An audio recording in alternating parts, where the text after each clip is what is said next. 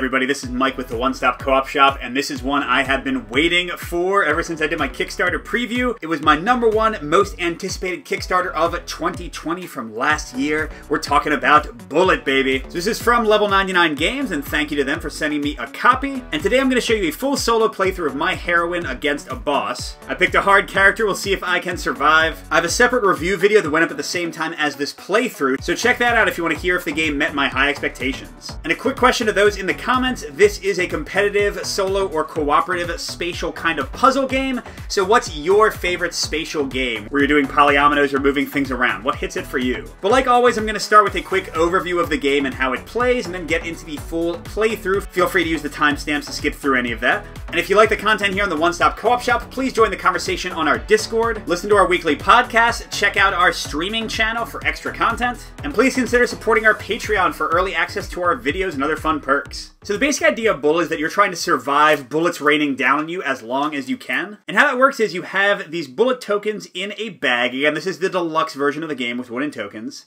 And each bullet shows one of 5 colors with a matching background symbol, in this case kind of pinkish purplish, and a value from 1 through 4. And you find the matching column, in this case this one, and you move the bullet down its value of empty spaces. So 1, 2, boom, that's where it would stay. And then we get a 1, 2, 3 green. And here we go, I was waiting for one that had the same color. So again, it's open spaces. This would go 1, 2, 3, skipping the filled space where the 2 is entirely. And that's also how you're going to die, because if a bullet would ever have to go all the way down where these arrows are, it jumps on over to your hearts, and if both of those get covered, you are done. And by the way, usually this would be in the middle and this would be on the right, but I have the boss board I'm going to be fighting a little bit further to the right, and I thought it might be useful to see my bullet board while I'm referring to the boss. But of course, it's kind of boring to just be shot at, so every one of the heroines has a unique mix of abilities that use their action points. They start each round with 7, and the cost of a given action is in the upper left. So here for Ryukagi, she can move a bullet left, right, or down 1 space for a single action point. And bullets cannot be moved onto spaces with other bullets, but you can spend more than 1 point at a time. So like if I want to get this green 3 over to here, I could spend 2 points to do so. Ryu can also spend 2 action points to draw a new pattern card. We'll get to those in a second. And for 1 action point, she can reveal 2 bullets from her bag she's drawing from, place one of them, and return the other. So it gives her a little bit more control over what order things come out in. And then finally, totally unique to her, she can spend 5 action points to just totally heal herself 1 damage. Now this might sound pretty good, but trust me, Ree is a hard level character for a reason. I'm expecting to get my butt kicked here. And I mentioned pattern cards. At the beginning of each round, you draw until you have 3 of them from your character's unique deck. And they each tell you some bullets that have to be in the pattern, in this case a red and a blue side by side. And then they'll show 1 or more of these little explosion spaces, which means you remove bullets in those spaces, but they don't have to be there. So for example, this alignment of bullets would match this, because I still have the red and blue. Even though I don't have anything here, I could play this card, discarding it, to clear both of these bullets, which were both on the little explosion spaces. Now what you do with cleared bullets differs depending on which mode of the game you're playing, but I'm playing the boss mode. I'm going against Hell on Wheels, this poltergeist little girl coming after me. So in this case, my cleared bullets go up here in her incoming area, although in this case I'm just going to put them here to make them a little bit more visible. And basically I'm building up bullets here until I reach a certain value. It's 5 with 1 player for Hell on Wheels. And whenever I do that, I'm going to break one of her shields. If I can break all 5 of the boss's shields before I am defeated, I win the game. But what happens after my turn is done is first the boss activates their pattern effect. So they'll have 1 active pattern at a time. And it's kind of like my patterns, except I want to actually keep these bullets in this configuration. So in this case, if I don't have 4 bullets in a vertical column, Wake the Dead will activate, and I'll have to move all of my bullets up 1 space, which might not sound that dangerous, but Hell on Wheels' special ability, Fright Night, means that if she moves bullets off my left, right, or up side of my board, they hit me and I take them as damage. Yikes. So first the boss activates their pattern, then they check if shields are broken, then I draw intensity, and then they reveal a new pattern. And that drawing intensity refers to the value the boss has, and I do it for the lowest broken shield, so like here would be 8. That's how many chips I take from this big central bag and add it to my smaller current bag. And that's how many bullets I'll have to survive in the coming round. And it's worth noting that some shields will have special abilities when you break them. For Hell on Wheels, when I break her third one, she'll move all bullets up 1 space, all bullets to the right 1 space when I break the 4th one, and the final one, all bullets down 1 space, trying to finish me off because I have to survive all of her effects before I actually win. Oh, and just to mention, my character has a special power as well. Each of her pattern cards features a symbol in the upper left, and whichever card is topmost on my discard pile, so I have to have actually played them, I basically become immune to bullets of that color. So if they would hit me, they get cleared and hit the boss instead. But with those details out of the way, let's see how long I can survive. All right, sorry, Rhea, I'm going to cover up your great art with my cards so I can see them. Ooh, this is very interesting. So Buster Knuckle, these are blank spaces, which means I can discard up to 3 bullets on the left side if I have 2 spaces with no bullets on them. That is a perfect pairing with Arm Bazooka, which I can activate when I have bullets on the left but not on the right. So I could do Arm Bazooka and then Buster Knuckle and just clear out the 2 I just used. But I start with 10 bullets in my current bag, and generally speaking, I like to draw several of them before I start making any decisions about what I want to do. So 2 green, 3 yellow, and I forgot to mention that if you clear bullets with a star, you gain whatever your character's star effects are, so in this case I'll get an extra action point back, so it's better to clear those. Okay, 2 pink, nice, I already got a little bit of a line going. 2 red, perfect. Okay, a 4 pink. 4 is the highest value you can draw. And that does mean something that's always important to remember. If you have 3 bullets in a single column, a 4 of that color will hit you. So you want to be careful the second you get 3 in a column. But for now, we can keep on going. A 4 blue. We remain safe. A 1 yellow. Wow, okay. Okay, so now red is potentially bad. I have a single bullet left in my current. Ooh, and I'm looking at Slugfest. I need to have a bullet with specifically a value of 1 and then one with specifically a value of 2. And then I could shoot up to 3 bullets elsewhere. So the 1 and the 2 here would help me. I could like move over the 3 star and the 4. That would cost a lot of action points. And let's not forget Wake the Dead wants to punish me if I don't have a nice column. So it seems like it might make sense to set that up but not actually trigger it this round. So sure, let's go ahead and do that. So 1, 2, 3. And 1 more. Leaves me with 3. And I have 3 action points left. What do I want to do with them? Oh, I forgot. I haven't drawn my last bullet yet. So hold on. Let's not do that yet because I might die. Let's instead, for safety's sake, move this over 1 before I draw. Okay, and I was fine. I got a 2 blue. Ooh, and that's even better. That's even better. Because I'll still do the 1, 2, 3, and then 1 and 1. That leaves me with only 1 action point left. But now, not only am I ready to hit her with a Slugfest really hard next turn, but then I've got almost a perfect Arm Bazooka shot set up as well. Although, wait, the only thing I want to hang on to prevent her Wake the Dead attack is this column. So let's use my last action point to do that. And then I'll go ahead and play Arm Bazooka. I've got a red and a blue, so I'm clearing these 3. Because that way I get to draw a replacement card at the beginning of next round. That does mean blue is on top of my discard pile. Let's see, what's an easy way to kind of show that? There we go, beautiful. So if she somehow hit me with a blue, I would be safe. But my bag is empty. I'm out of action points, so let's stop there for now. So first we check Wake the Dead. I do have 4 bullets in a column, so it does not trigger its ability. Then we check if I broke a shield. I have 3 bullets. I need 5. And by the way, important strategy note, when you break a shield, if you have any extra bullets, they get discarded unless you can break another shield. So you can break like 2 or 3 or 4 all at once. So that means ideally next round I either want to hit her with just 2 bullets or all the way with 7 more to get to that 5 twice and really smash her. Although wait, what'll this do? Move all bullets left 1. I'll have to remember that's there if I do hit her that hard. Alright, and she reveals a new pattern. Oh my gosh. That is a tough one. And I have to move bullets left 2 spaces if I don't clear it. And then the shield will move another one. That would be a devastating 1-2 punch. But for now, she's only sending 7 bullets to my current, so not too bad. All right, coming back to me, I'm getting a 3rd card again. That is up. Oh, Asteroid Belt is interesting. If I have 5 bullets that are all full, then I can destroy the 3 rightmost. That's why there's a circle and an explosion. But before I start drawing anything, let's go ahead and trigger Slugfest. Although, ooh, wait, I'm going to get a star from that. So you know what? Let's go ahead and use her 1 ability to reveal 2 bullets and then place 1 of them. Hopefully they're not both red. All right, a 1 yellow or a 1 green star. Ooh, the 1 green star is perfect to do my Buster Knuckle. So let's put it right there, and we'll put that back in the bag. And now I'll trigger Slugfest, a 1 and a 2, so boom, boom, boom. The star on the yellow gets me to 7. That means now green I'm protected from. So I've now hit her with 6. That'll definitely break her first shield. The question is, can I get to 4 more? I guess we'll see. Well, I guess Asteroid Belt and Buster Knuckle would combo pretty well together, so I might be able to get to where I can hit her again.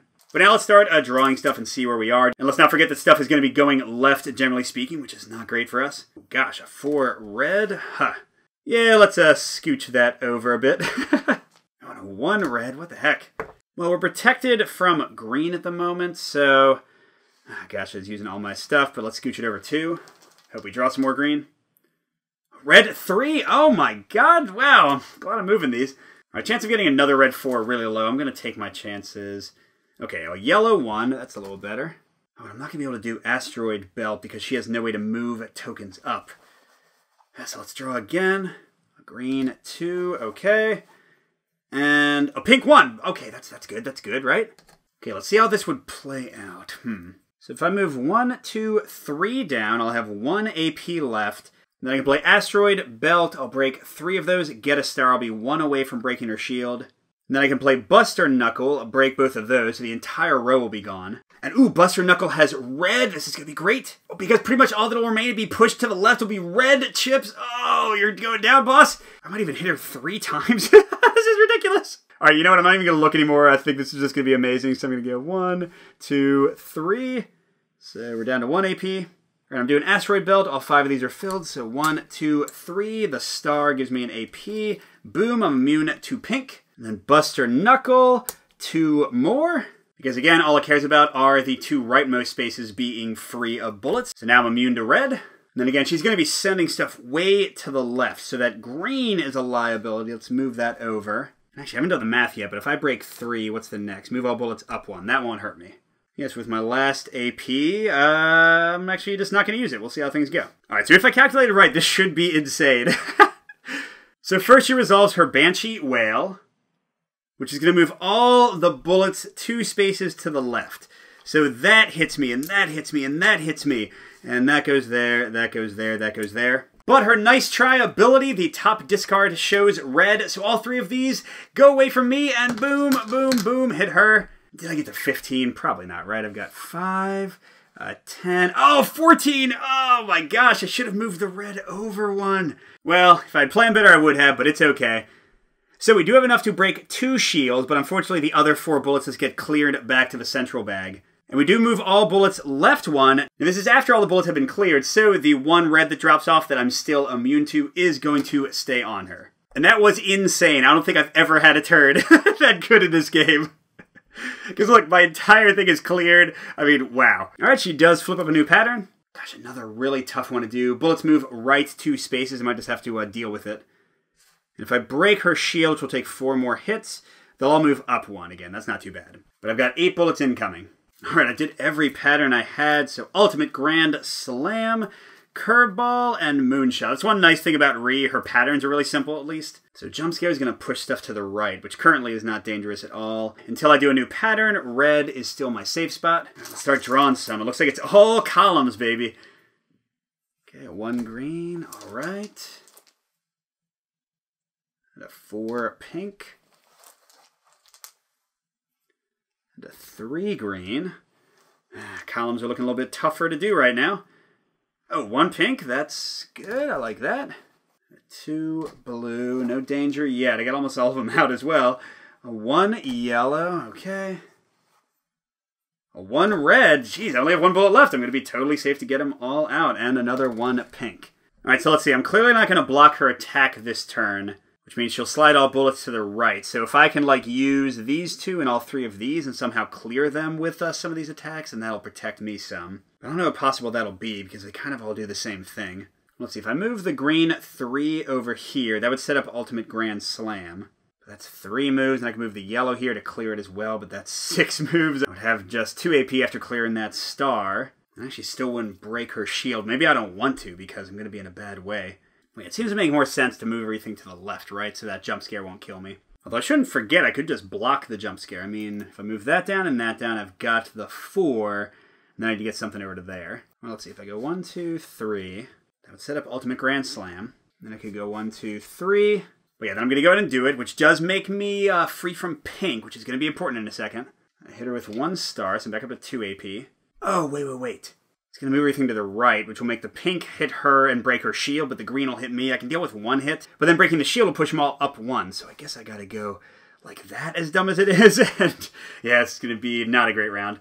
Because we look at her pattern, jump scare, we didn't do it, so these move right off. That one hits her because of my ability, but this one hits me. I'm half dead. And all those pop way over. And I do have exactly 5, though, so I break another one of her shields, and she moves all my bullets up 1. Yikes. And what's her new pattern? Localized Flash Flood. That looks like an easier shape to get. Otherwise, all bullets move down 2 spaces? Oh, my lord. And then this moves all bullets to the right if I break it, okay. And she's got 9 bullets coming at me this time. And, oh, gosh, I got another vertical pattern. Oh, wait, do Blowout and Moonshot go? No, they're like exact opposites. Ah, that's a waste. Well, either way, let's start drawing some and see what happens. Okay, 3 yellow. That's not great. Let's see, I guess I can clear some stuff and then make myself immune to yellow. So, sure, let's start off aggressively. 1, 2, 3. I'll move away from the right since our next shield will move stuff to the right. Then I'll use Curveball. So yellow's my safety now. And all 3 of those are gone. All right, 3 blue. 4 blue, okay. 3 green, that's fine. Come on, show me some yellows. Oh, 1 blue, ah, darn it. I'm just gonna take my chance that I'm not gonna get another 4 blue. Okay, 1 green. Oh man, I got 2 problem columns now. Let's live dangerously. A 2 green. I wish that my pattern made green safe. Now the good thing is I am close to triggering one of these. I could move the blue over and do Blowout. So I could go like 1, 2, and then move the 3 over. Let's do it, let's do it. But you know what, I think I am actually going to do Blowout and get rid of these 3, because then I'll still have the localized Flash Flood already defended, yeah. Alright, so here we go. Red is my defense again. And I did get 1 star, so I'm back to 2 AP. And wait, I'm going to break her shield. That'll move everything right. That's okay. I'm defending against the localized Flash Flood. I don't want to get another green. Could use one of my AP to make sure. Yeah, you know what? Let's go ahead and do it. I want to know what both of these are. So 4 pink is fine. Oh wait, no it's not. I'll need to use my last AP to move it. And then the 1 yellow is fine. Okay. So it doesn't really matter what order I draw them in.